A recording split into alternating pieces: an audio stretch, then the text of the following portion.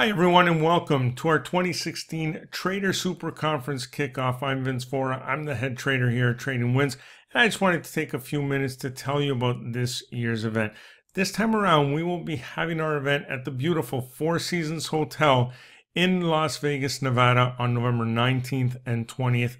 For all the details, just go to tradingwins.com/Vegas. Now, in this video, you will hear from several of the speakers or the traders that will be presenting at this year's event. They will each come on and tell you a bit about what they will be teaching at the event. I myself will be talking about Renko bars. Now, I've been trading for over 30 years and have used just about every charting style out there. But more recently, I've really become a fan of Renko bars, and I've been working on a system that in testing has worked out very, very well. And recently, especially in today's markets, you know, with the added volatility, and actually with more recently the sideways pattern in the index charts, this actually has been working very well, and I'm really excited to share this with you at this year's event. Now, a bit about Renko bars. They're unlike candlesticks or open, high, low, close bars. They're not based on time. They're based on price movement and price action. So what you see here are what we call Renko bricks. They do look a little differently than candlesticks or your usual open, high, low, close bars. But what you need to understand is that for every brick here, in order to add a new brick, you need a certain amount of price movement in one direction or the other. The timing really doesn't matter. You can go several days without having a new brick form, or you can have several bricks form within the same trading session. It all depends on the amount of movement. So these are very, very beneficial, not only to help you avoid the flat periods and only trade when the stock is actually moving. And when I say stock, I mean market. It can be a forex pair, it can be a futures contract, it really doesn't matter. But the beautiful part here is that when they do move, you'll be in that move. And not only that, but it's fairly easy to remain in a move. All you're looking for is changes in color. I will explain in detail how I trade these at the event, but just to give you a couple of examples here. Let's have a look at the Dow. This is the Dow Jones futures contract. And I want you to, I'm going to switch back for a second to candlesticks, just to put things in perspective here for you. If we look at this current period of sideways movement here, right in here, the most recent period, which really is from the beginning of September, okay? Right here, let's look at this bar here from September 9th. Now remember that date, from September 9th to present. And look how many bars, right? One for every trading session. This is a daily chart here of the Dow futures. So look at all these days here since September 9th. Now, when I switch to Renko, let me go back to Renko, and you will see that, look, when I hover over it, this bar here, if you can see in the bottom here, the date column, it's September 9th. So there has only been three bars, and the third one hasn't completely formed yet. That puts in perspective just how flat, or, you know, what a tight range we've been in on the Dow since September 9th. So what this really does is help you avoid those flat, choppy periods and gets you in only during the periods where you're actually seeing some movement one way or the other. Now, there are many, many benefits to trading Renko bars. Again, I will talk about all of them there. Let me show you a few examples here. And the time frame that you're trading can vary greatly from one market to another. Let me show you a few examples. Let's have a look at a chart of Chipotle, for example, CMG, and let's switch down to a 5-minute chart, okay? And now these we can dictate the amount of move we'd like to see for each brick. So if we switch this to traditional, we get to select the box size here. So I've got it set to $1, $1. That means every brick is $1 here. So in order for a new brick to form, the market would have to either trade $1 higher than where it is now or $1 lower before you would see another brick form. And there are certain stocks out there, again, I will share a number of them with you at the Super Conference event, but there are a number of stocks that work very, very well with a specific price range. The other thing you can do, and what I do most often, is leave the setting as the ATR, the average true range. What that does is average out the 14 previous trading sessions and determines the range of movement, the average range from high to low during that period, and then uses that number, that figure, to form each brick. So if we look at CMG here, the average true range over the past 14 periods has been 89 cents. So that means each one of these bricks is 89 cents in range. Okay, so but the key is to find a market that is very, very predictable and has some very, very nice runs like you see here on Chipotle. The easy part will be taking advantage of it, believe it or not, and I will show you how to do that. Now, you can also look at, say, the 1 hour time frame. Let me show you on the 1 hour time frame. You see just a quick glance using Chipotle on the 1 hour. You'll see that the average true range now has moved to $3.43, and it doesn't look very good, right? Not a very clean chart at all. Again, we can adjust that and clean it up, or we can focus on a stock that does a little better on the 1 hour, like NVDA. Here, much, much more predictable. Very easy to identify the entries and exits. Very easy to stay disciplined and remain in a trade for the life of that trade. Much, much different than regular candlesticks and open, high, low, close bars. You can even look at this on higher time frames, something like a Disney, believe it or not. And if you take Disney and move it to a daily time frame using Renko bars, again, we get some fairly decent runs here. And again, I'll be going through all of this in detail at the event. It's going to be a fantastic event. This really will be the trading event of the year. We have a great lineup of speakers, and they all are bringing fresh new content that is relevant to today's markets. As you know, we will be holding this event right on the heels of the elections, and that's going to be crucial. The remainder of this year in the market is going to be super exciting, and you will be in front of a group of traders, professional traders that have been doing this for a very long time and have a lot of experience behind them in all sorts of market conditions. So no better time than to get in front of them face to face and ask all your questions right after the elections. We will also be holding a private reception there where, once again, you'll be able to have a drink and get a lot of face time with each of the traders. It's going to be fantastic. I really hope to see you there. Again, all the details are at tradingwins.com/Vegas. I really hope you can join us November 19th and 20th at the Four Seasons Hotel in Las Vegas. I hope to see you there.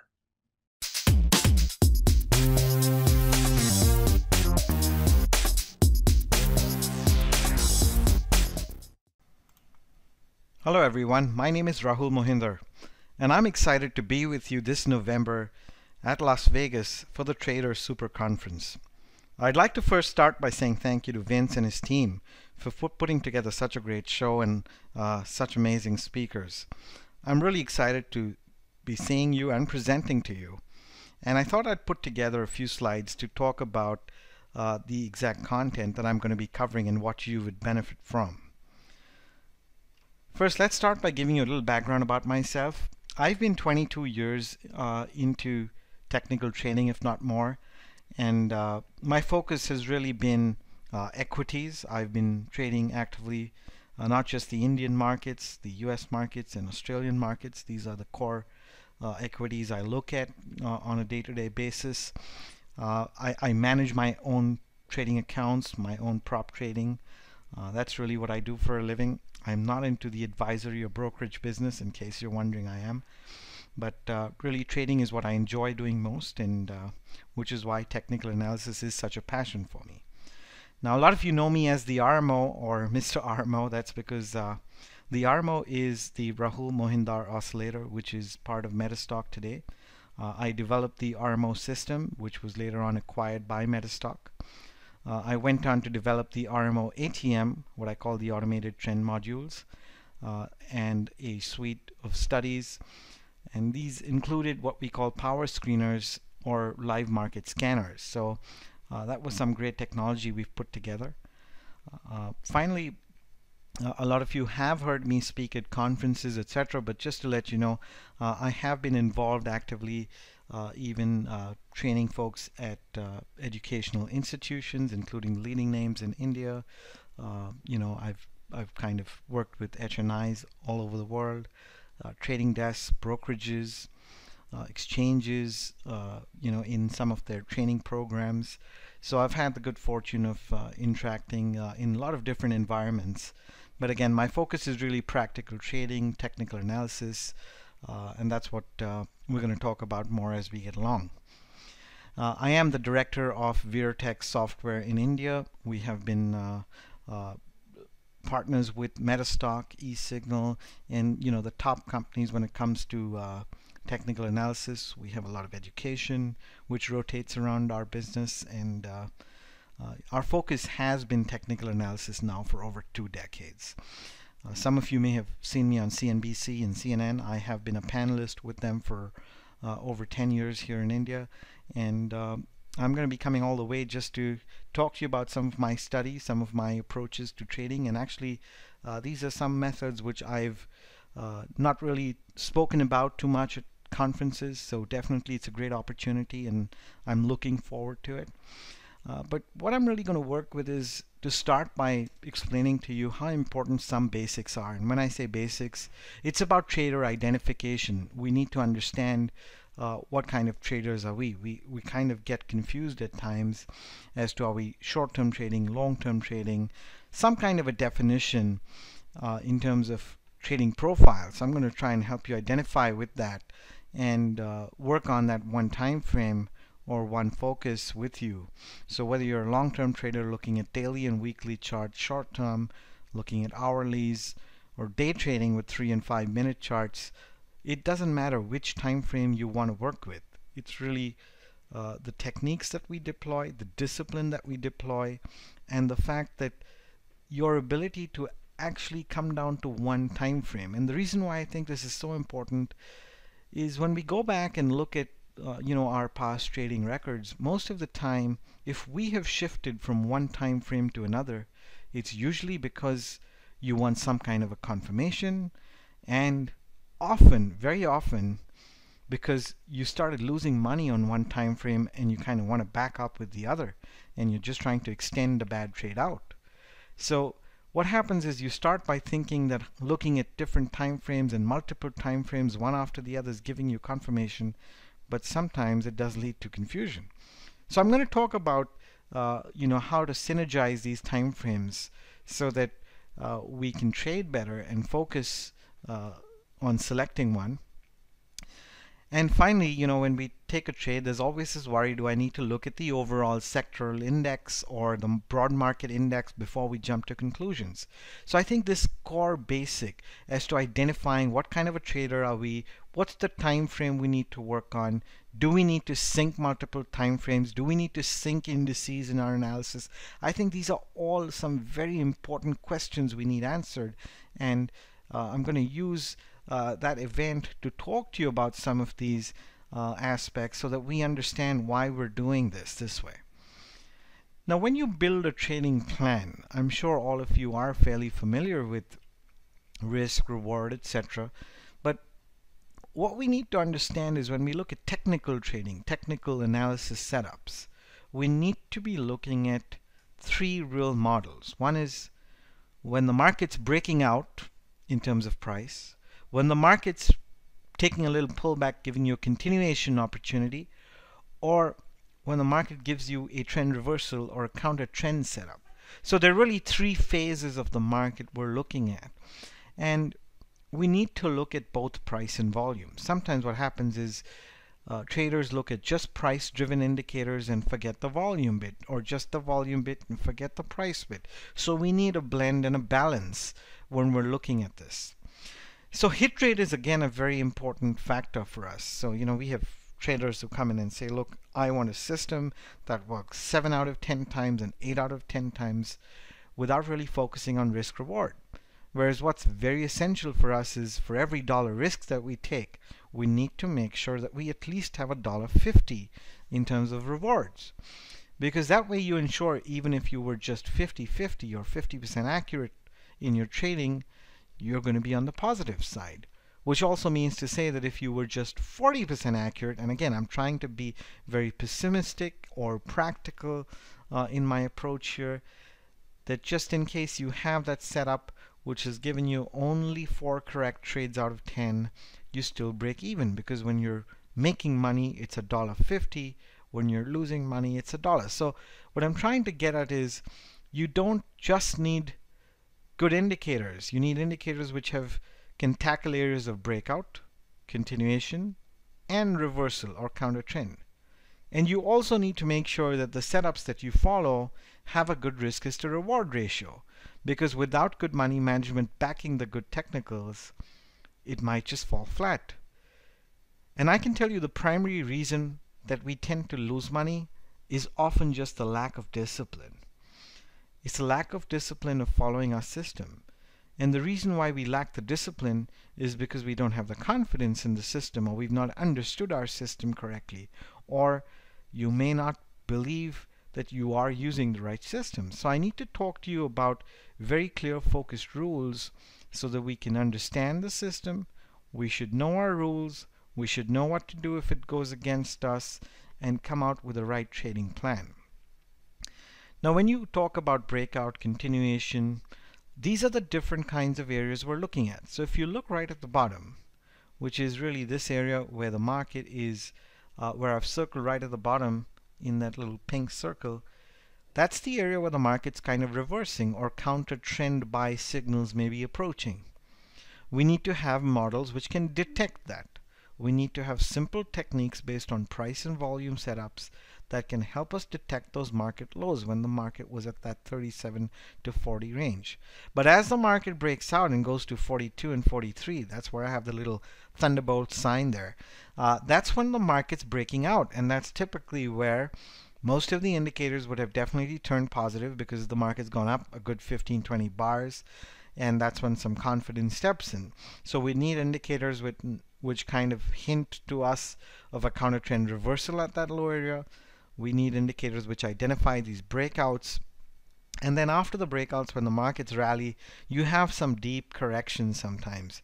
What I really look at these corrections is an opportunity to re-enter, or what I call a continuation type setup. So it's about identifying that the drop that you see is more a correction and an opportunity for you to re-enter a strong uptrend.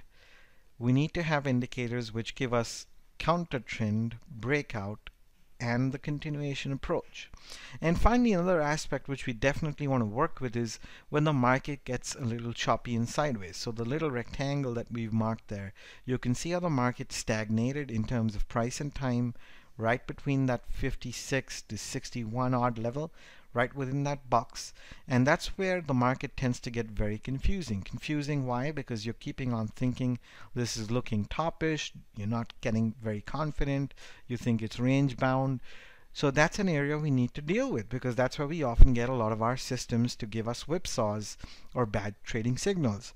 So to recap, what we need to look at is counter trend, breakout, continuation approaches, and of course we need to look at models which help us decipher that we're in a sideways market and work to some kind of a plan right there. So if I had to get very granular into it, when you're looking at counter trend trading, you're really looking at selling when the market's rallying up and you're trying to top pick. Whereas a breakout sell would be when the market's falling down. You've seen 5 or 6 bars dropping, and that's when some of the indicators start turning, and that's when you typically get a breakout type setup. So it's important that we have a blend of both counter trend and breakout signals, which is why I'm going to talk to you about both these different kinds of setups. So in the presentation in Las Vegas, we're going to be covering both counter trend setups, breakout setups, and continuation setups, as well as addressing that area that becomes sideways and how best we can tackle that. So when we talk about the presentation, just to give you some quick pointers, I'm going to be talking about rule-based approaches rather than a black box. So we have a lot of people who want systems which just give you a 1, 2, 3 buy and a sell. But whilst we do have indicators which can do that, I want you to understand the approach and ascertain what's my entry, what's my stop, what's the target, what's the risk to reward before getting into any setup. So it's rule-based and not just a black box kind of approach. We need to understand multiple setups, which is why I talked to you about the ability to understand where the market's breaking out, reversing, or giving you a continuation type opportunity. And when I say a clear trading plan, means every setup that I will talk about will have a defined point to enter it, stop it out at, and look at an exit plan. Now, what are the methods that you can apply across any asset class? So when we're looking at some of the setups which we'll be talking about, I will give you examples with not just equities, but also with Forex symbols, as well as some of the options markets. Automated analysis and trade detection is again very important in today's times, because the whole day cannot be left to doing analysis. We need to focus on our trading. We need to focus on putting together decisions, working with money management, and courtesy a lot of software and automation, we will give you some inputs on how to automate your analysis and automatically detect trades that meet your criteria. I'd also definitely like to share some of my inputs for those of you folks who trade options, but just in case you don't trade options for some reason, I think it's definitely a value add to know some of the opportunities that can open up there.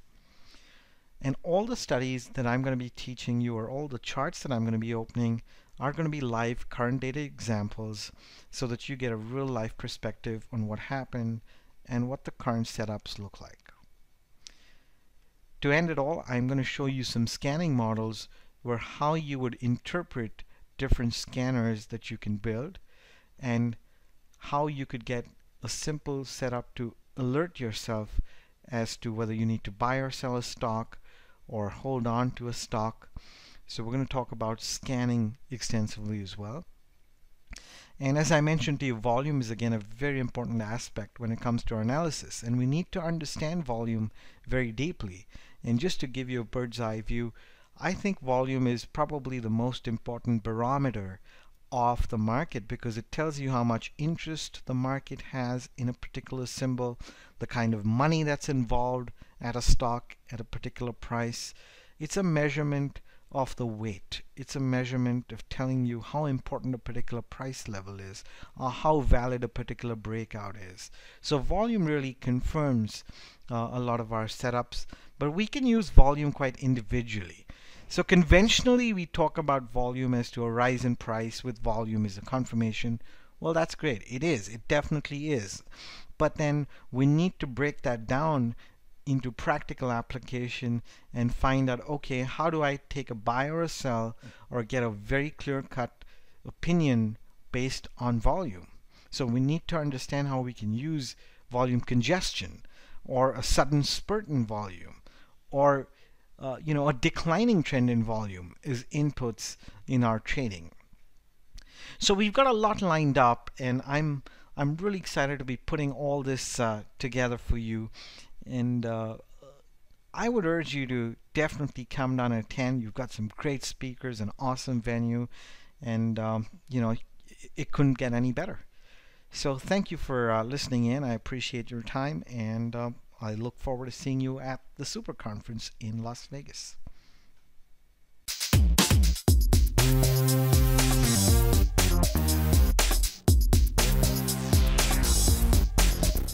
Hi everyone, this is Anne-Marie Baiynd. I'm here to talk to you about the Trader SuperConference that I will be participating in with a lot of other really great traders delivering absolutely top-notch information that's going to drive your career up to the next level in the trading space.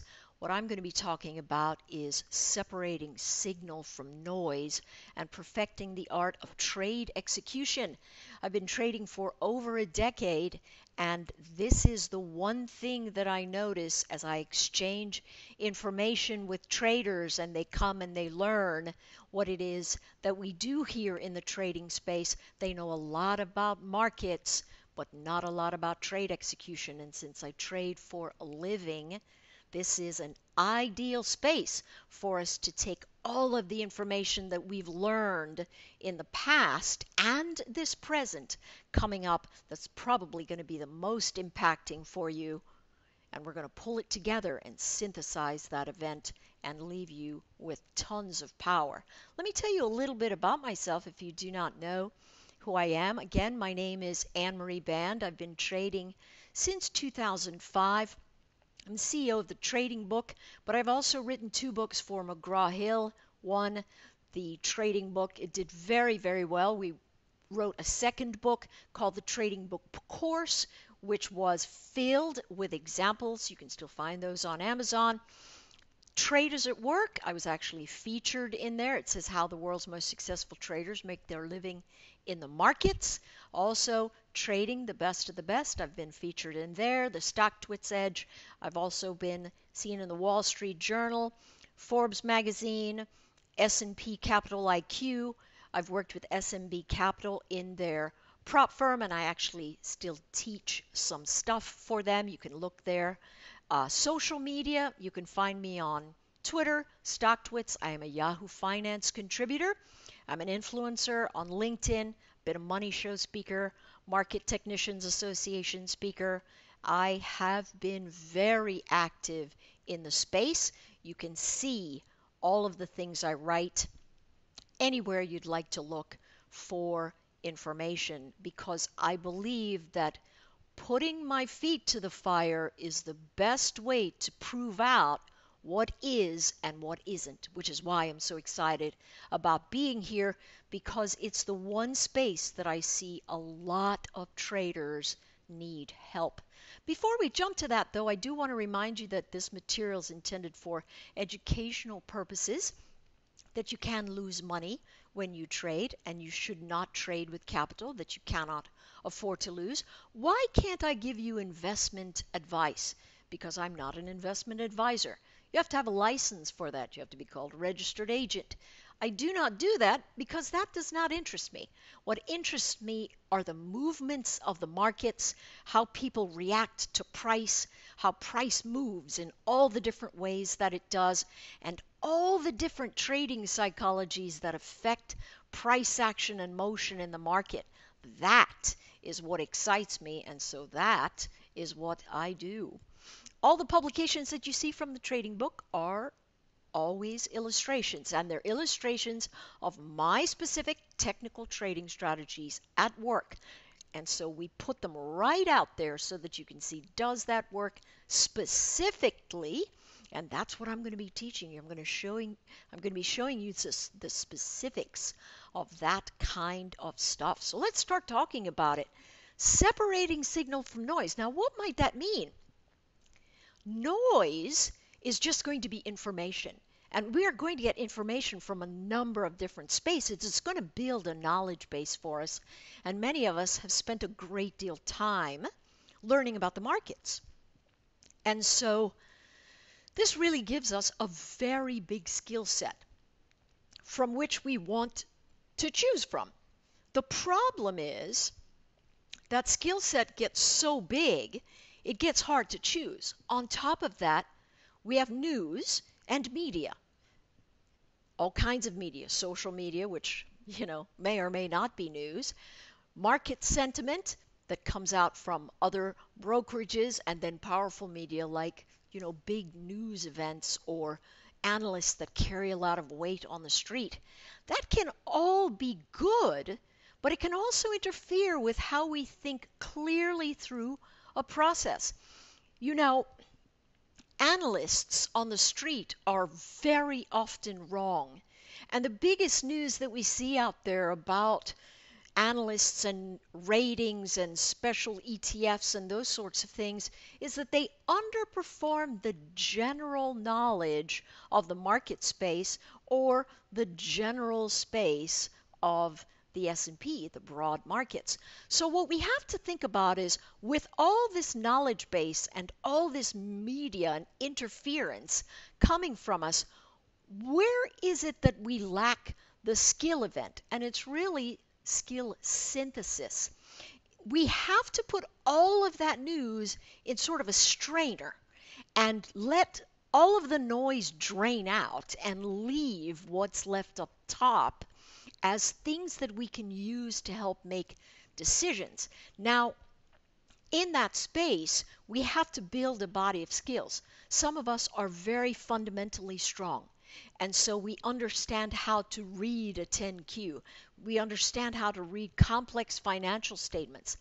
That's terrific. Value events, always important, but understanding your tools and understanding what it is that you can use to create an edge is really what's going to make you good in the market. And in the end, how we do well is not from sitting back and saying, you know what, that's going to go up. Many of us have the ability to do that. We'll go, oh, that's going to go up. Saying whether a chart's going to go up or go down is no reference on your skill event at all. It really isn't. The problem there is, yes, I know it's going to go up, but for how long? What happens in that space? What do I need to see in that space? Where do I get in? Where do I get out specifically? That's only going to come from practice.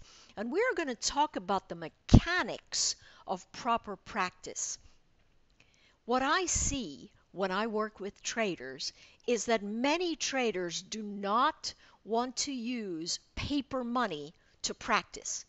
It's like saying, hey, listen, I know I'm going to be in the World Series, but I don't think I'm going to go to the practice field. I'm just going to wait until I'm on the game field. That is a very poor way to look at getting good in spaces. I understand that you might feel it's for nothing, but you worked hard for the money that you're investing, and so you should treat it with that level of respect. And so I would say always, before we play, we've got to practice. How we practice is very, very important. And the level at which we practice is going to give us consistent or inconsistent trading success. Here's the thing. People fail when they try to trade. And they fail when they try to trade because they do not practice the right way, or they do not practice enough. Taking a look at perfecting this art of trade execution, there are some specific steps that all of us should engage in before we step onto the field. We've talked about practice a lot, but if we're looking at that space, how is the practice field built? We've got to look at the markets and assess them. How are they behaving? Are they range bound? Are they trending? Is the instrument that you are trying to work with or desire to work with, does it trend with the market? Does it move to the beat of its own drum? How are traders currently treating that instrument? Very, very important. You've got to look at it and be able to assess what's going on from price action. That gives us a sense of, hey, that's okay to trade. But we also need a reason to be involved in the trade. That's what we would call an edge. Where is it that this trade is going to give me an area that I will succeed in? What's it currently doing? Why would I want to be involved in the trade? Sometimes you might hear this. You might hear the comment, wow, that's a crowded trade. Well, I think probably the better term is that's a trade that's been going on for a long time, or that's an extended trade. But crowded trades are actually very good. We don't want to be in a trade by ourselves because we can't lift the market. We don't have enough capital to do it on our own. No matter how much we have, if we're trading in liquid assets that can move in and out with tight bid and ask, we cannot prop it up on our own. And so we've got to figure out where these buyers are going to get involved and where we can get involved and where sellers are going to become involved and when we can get involved. Those are going to be our strategy choices. And trading strategies will absolutely depend on what you know, how well you know it, and if the opportunity to use what you know is sitting in the market at that time.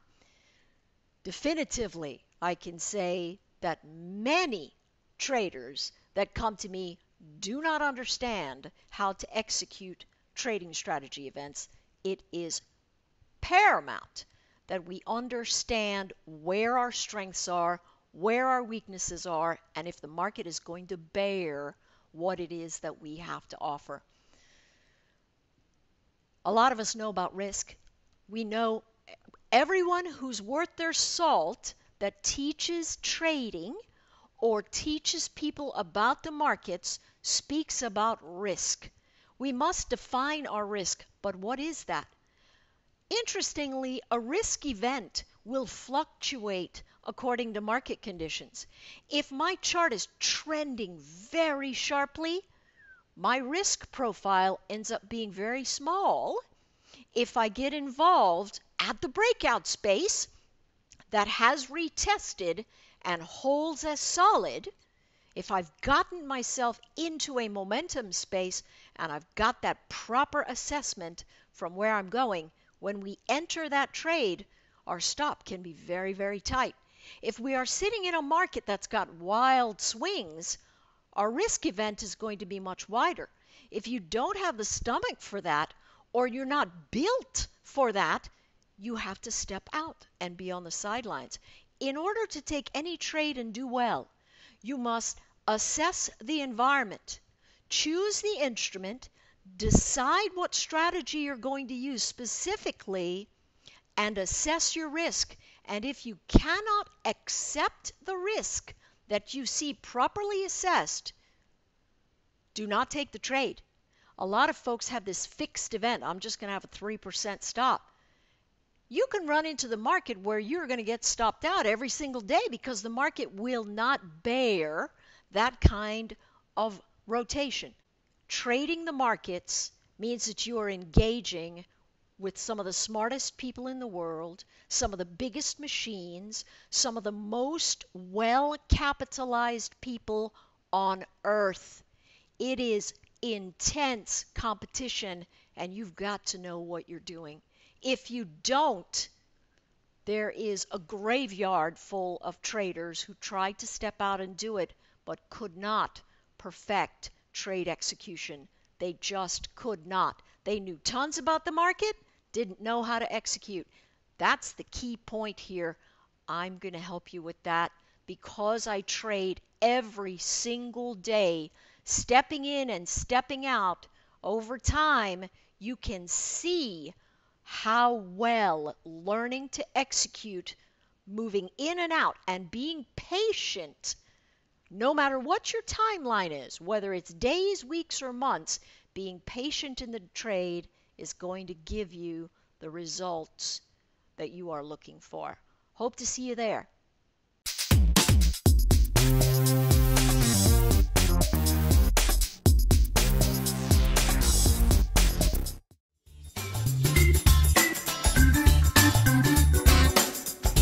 Hi, I'm Tom Gentile, co-founder of Optionetics, host of the iHeartRadio show Wealth Strategies, and founder of Tom'sOptionTools.com.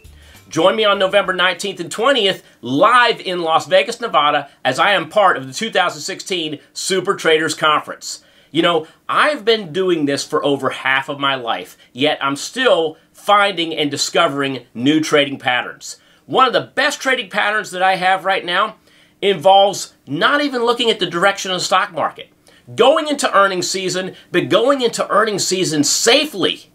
You know, I have never seen anything as exciting as this, and I'm going to be teaching it live in Las Vegas at the 2016 Super Traders Conference. Let me show you a few things that I plan on covering while I'm there. And like I said earlier, I am a 25-year veteran in stocks, options, commodities, and currencies. I was the co-founder of Optionetics. Several books out there in print on stock, index, and options markets with my name on them. I've been on TV quite a bit over the last several years on programs like CNBC, Bloomberg, Fox, Reuters. Currently host of the Wealth Strategies Hour on iHeartRadio Network nationwide, and I'm the founder of Tom'sOptionTools.com. My strategy session for you at the Super Traders Conference involves the following. Number one, how we find earnings patterns with up to 100% historical accuracy. Number two, finding low-cost opportunities regardless of direction, but for no more than $2,000 per trade, often far less. Number three, why we insist on taking profits within 10 days or less. There'll be a little bit of review at the beginning as I talk about the long call risk graph, risks and rewards, the long put risk graph, risks and rewards, and the long straddle risks and rewards. Now, here's the thing. Most people that understand calls and puts have an idea what a straddle is. The problem is that 99% of folks that trade straddles do it what I consider to be the wrong way, because they do not involve other risk graphs they need to be aware of. For instance, we're going to talk about what a call risk graph is, but I also want to talk about what a delta risk graph is and how that maneuvers your option prices. All right. Also, what a theta risk graph looks like, where you want to be on this curve in terms of option strike. All right. And the long call vega risk graph. Because once you understand these types of graphs, these Greeks, then you're able to get into what I call a temporary solution for trading long options and yet being able to negate a lot of the risks that you see on these three graphs. All right, so that's our plan. We're going to be talking about earnings. We're going to be talking about something called implied volatility. All right, and then I'm going to go through something called the earnings scorecard, where I am going to score with you all the results of my Q3 earnings. We'll talk about those. We'll talk about spotting the opportunity. We're going to talk about creating that low-risk trade. We're going to talk about planning, executing, and managing that low-risk trade. And then I'm going to give you the straddles to watch in 2017. You know, I've always said there's three things to consistency in trading. Number one, spotting opportunity. Number two, creating a low-risk trade. And number three, planning, executing, and managing that trade. I plan on teaching all three of these things to you at the 2016 Super Traders Conference. I hope to see you there.